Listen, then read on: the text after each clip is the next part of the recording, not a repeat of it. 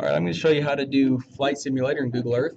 I have the software downloaded on the computers, and that's the way that you can do Flight Simulator. If you go online, that version of Google Earth doesn't let you do it. So it kind of looks like this. It's on the desktop. Go to the bottom and search it in the search bar here. So here's Google Earth. I want to zoom into Blanding. So I'm going to go to the top left, click in the search bar, type Blanding, Utah, search. It's going to zoom in.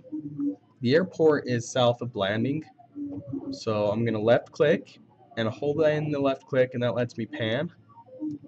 So I'm going to pan down until I get to this turn heading out of town, and the airport is right there by that turn. Now you want to zoom in by scrolling and get as close as you can to the beginning of the runway. If you click in the scroll wheel and hold it, it lets you orbit and kind of get lined up a little better. Don't get too close though, because once you get to ground level, it doesn't let you enter the flight simulator. So that's about right. I'm going to go at the top left to Tools and say Enter Flight Simulator. And you want to pick the slower plane, the SR-22. It's for beginners. Okay, on the right you have your elevation from sea level. So that's what this is. On the left here, in your instruments, this is the speed in miles per hour. Down the bottom left, this left bar is your throttle. Right now the little arrow shows that there's no throttle. All the way up is throttled up. These horizontal ones have to do with your steering. So to take off, before you take off, when you're on the ground to steer, you use your brakes. So left of your shift key on your keyboard, there is a period and a comma, also little arrows, and those are your brakes. So the period is your right brake, the comma is your left brake. To take off, you're going to want your flaps down. So you hit the F key, and what the F key does is it drops those flaps. You can see it says flaps 60%, 80%, 100%. We want it at 100%. Those flaps give us a greater angle of attack and lift us up quicker. So I have my flaps at 100%. I'm going to put my mouse in the middle of my screen and click. See how it turns into a little cross? And then I'm going to use a page up key for my throttle. So if you look in the bottom left, when I hit page up, start throttling up. So my left hand is on the comma and period to steer. My right hand is on the page up and page down. So I'm going to hold in page up till I'm throttled all the way up. And I'm just going to try to keep my plane in the center of the runway.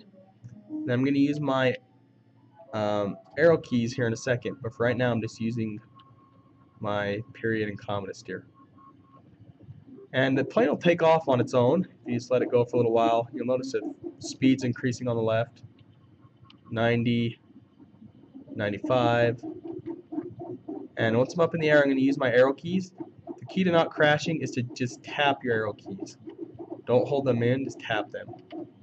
And it's inverted, so up is down, down is up. A little confusing at first.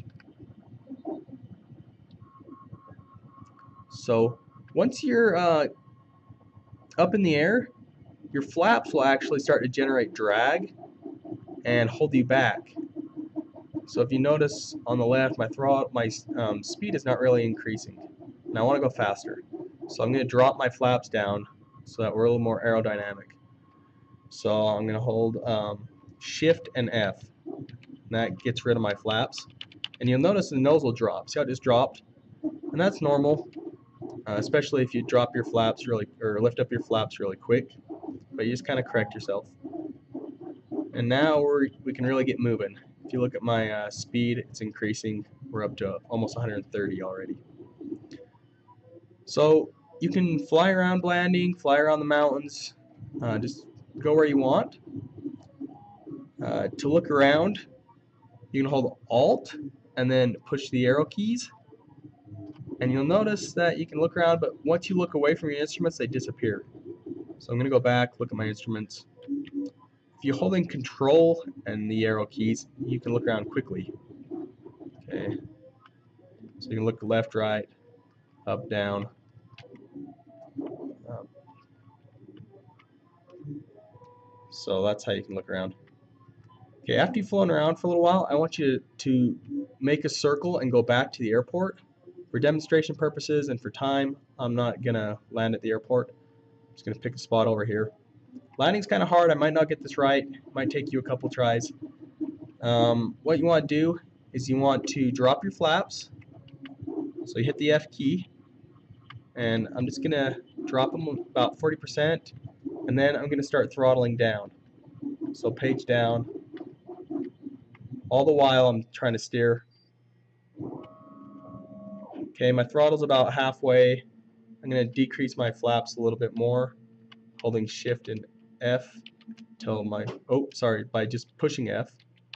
So now my flaps are at 100%. They're all the way down. My throttle's about halfway. I'm going to go ahead and drop my throttle even more till my throttle is all the way down. Once it's all the way down, you're going to drop pretty quickly. You notice my speed on the left, I'm down to almost 110 miles an hour and decreasing. You want to keep it nice and level, nothing too drastic. Get your hands on the period and comma. Just hover over them, get ready to use them. They're going to be your brakes. So I touch down. Now I'm holding in my period and comma to brake. And you notice 50, 40, 30, 20, all the way down to 0. And that's it. That's how you use Flight Simulator. Try it out and have fun with it.